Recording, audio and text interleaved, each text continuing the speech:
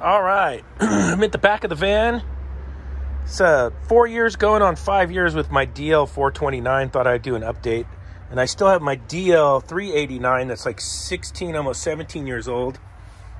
I got them both reading temperature right now. And even though this one's 16 years old, look at that, they're right in the wheelhouse. That's close enough for me. I'm not doing scientific stuff with my little refrigeration business, so the wind's blowing right now. You're going to see the temperatures moving all around. Super windy. Yeah, that's how windy it is right now. So I got a ton of wind. Niners! Three-quarter team.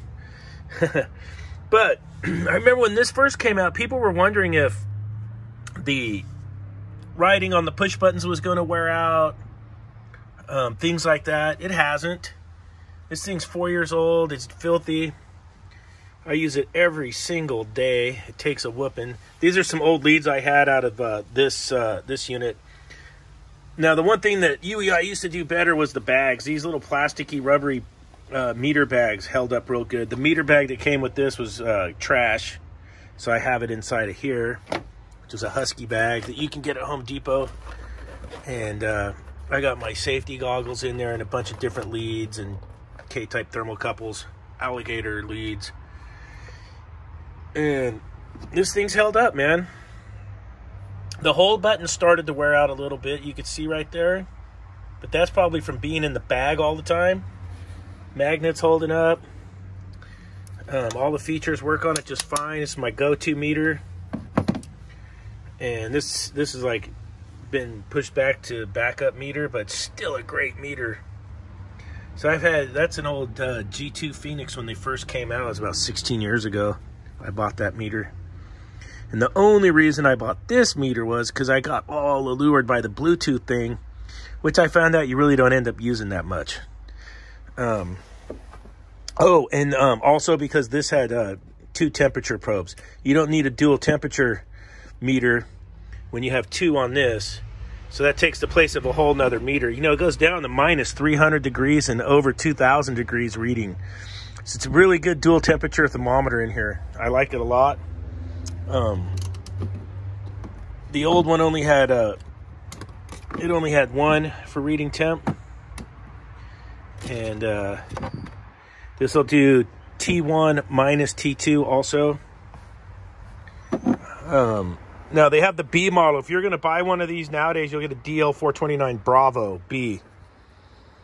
It'll do DC amps and a couple other features that this meter does not.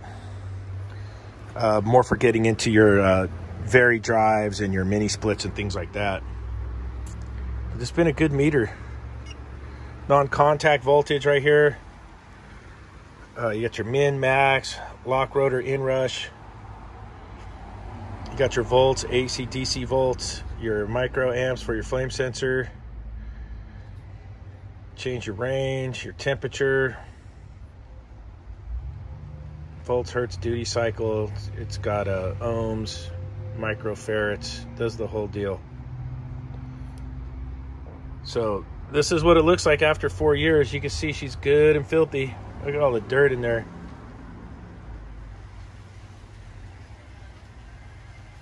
But absolutely holding up. No hiccups, no glitches on mine. So I'm totally stoked on it. So that's the 4-year update on this, and like the 16-year update on the DL389, the old G2 Phoenix. And of course, all the field piece heads go on these meters. If you have the old field piece heads, they snap right on there. And then they'll read on the top line, the adapter line. All your field piece heads. So you could actually end up getting 3 temperature readings off these. I've done videos of that before.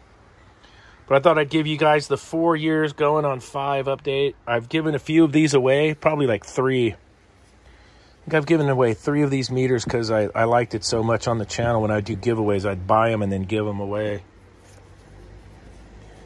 So yeah, totally stoked on it. Still a good meter. Great meter for HVAC. For everything you need for HVAC. But I'd get the new model is DL429B, as in boy.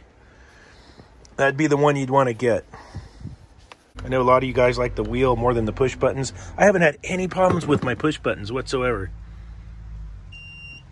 Boop. The only thing, the only thing I'd probably want to see in the future is as I get older, you know, your eyes deteriorate. It's going to happens to all of us. Maybe a bigger screen with the bigger readout as we get older. For us old timers, that's about it, really. That'd be my only upgrade I'd want to do. All right, like, subscribe, and we'll see you on the next one.